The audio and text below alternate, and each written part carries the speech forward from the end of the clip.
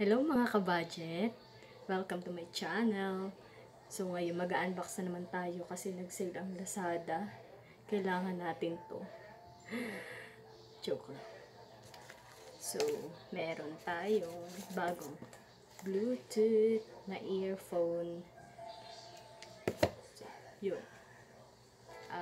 May kasama pala siyang pouch. Malaki naman. Saka silk siya. Mukhang makapal and waterproof. Malaki. So, i-comment ko, ilalagay ko na sa description box yung link kung saan ko siya nabili and magkano siya. And comment nyo kung so, GT1 siya. Yan, ito yung model niya. GT1. Tapos, Haylou na brand.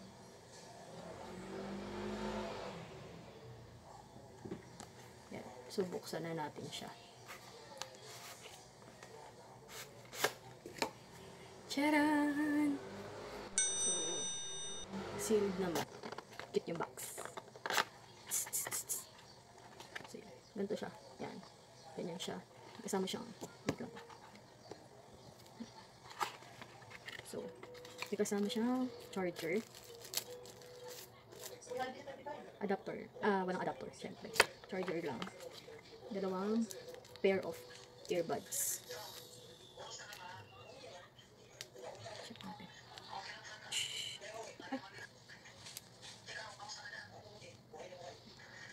Check natin siya dyan. Para hindi madumihan. Para pag mapagtan yung mga earbuds niya. Tapos, user manual. Gamitin nyo to. Para, basahin nyo pala. Para malaman nyo kung paano ba siya gagamitin. Kasi usually, may Chinese and English. Siyempre, dito tayo sa English para ating maintindihan, pero mas okay kung may Tagalog. Okay. So, ito na yung basahin natin yung later. Ito yung earphone. Nakasilip pa siya. Magnet. Naka-magnet siya. So, madali siyang i-open at close. Tanan! Nakunin natin siya. Yan. Iilaw. So, ibig sabihin buhay na siya. Try natin ito kabila.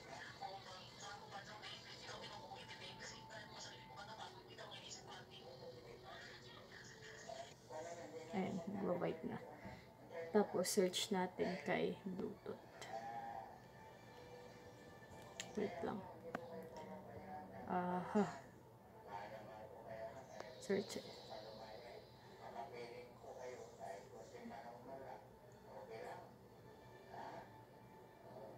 Yun, may tunog na siya. Paired naman. Pero nakalagay kasi dito. Usually daw, yung left side, hindi agad siya tumutunog. So, gagawin mo, magpa-factory reset ka. Nakalagay dito, if earphones do not function, please refer to step to factory reset. Take earbuds out from the case, power off the earphones, then hold for 15 seconds, then mag twice. So, ibabalik mo lang ulit siya dito sa case. Tapos, kukunin mo ulit siya, tapos bubuhayin mo siya ng 15 seconds.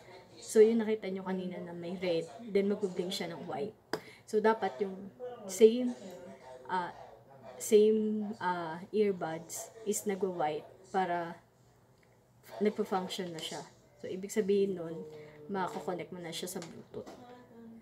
Delete ko, after nun, i-delete, diba, kinonect mo agad siya kanina pagkakuha mo.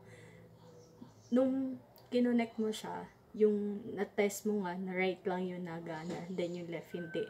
So, pag na-factory reset mo na, i-delete mo naman siya dun sa Bluetooth, yung pair mo sa Bluetooth. Tapos, i-connect mo lang siya ulit. Para ma-test mo ulit siya kung gumagana siya both side. Yan.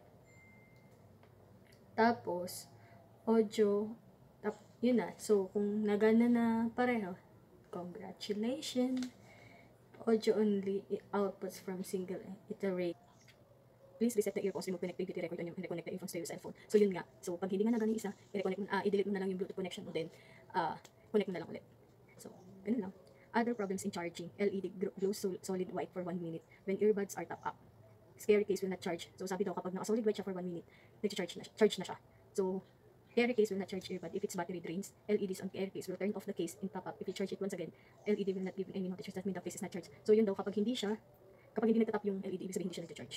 So yung mga tips dito. Una, before using the headset, please read the manual carefully and keep it future references. So yun nga, basahin nyo to para tawag dito, may guide kayo kung paano siya gamitin. Kasi yung iba, kapag bumili na sa online, tapos hindi nagana, ayun, hysterical agad si mama.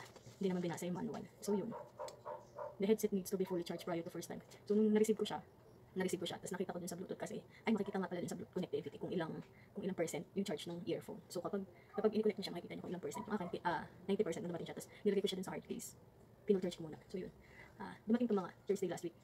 Actually, nagamit ko na siya, kaya hanggang isang beses ko lang siya na-charge, hanggang hindi pa nalalobat. So, good. Ang battery, if the headset is left unused for please recharge it periodically. Please use the charger made by qualified manufacturer. So, yun yung ito yung gamitin nyo. Yung adapter naman, wala namang kaso yun.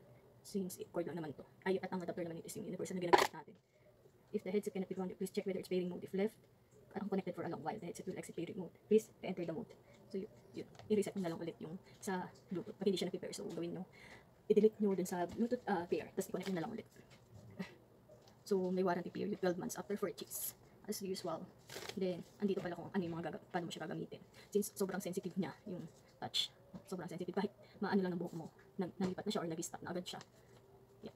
Sa power on, take out earbuds to auto power on. Kapag tinanggal mo siya din sa case, nag-auto power on. Yun na yung nag-white na siya. Pag naka-white siya, nagbibigay siya ng white. Naka-power on na yun. Kapag nilagay mo siya din sa case, naka-power on. Then, how to charge, lagay niyo yung itong may charge na to, itong case na to, may charge na to. Pero pag yung earbuds nga is hindi na nag-charge, ibig sabihin, wala nang charge ng case. So, i-charge nyo yung case nandito sa likod. Yan. Kukunin nyo ng cord. Then, meron dito. May button dito. Nagre-red yan kapag nag-charge. So, yan. Yung functions. Yan. Tingnan nyo itong functions. Basahin nyo na lang. Yung one tap, first tap lang. One tap lang siya pag play and pause. Tapos double tap kung answer circle ng incoming or pass forward or skip na ng track. So, left, right. So, basahin nyo lang ito. And so, don't forget to like, subscribe sa my channel, and click the bell button. And if you have suggestions and ano pa yung mga mga gusto nyo makitang i-video ko, please comment down below. Thank you. Bye-bye.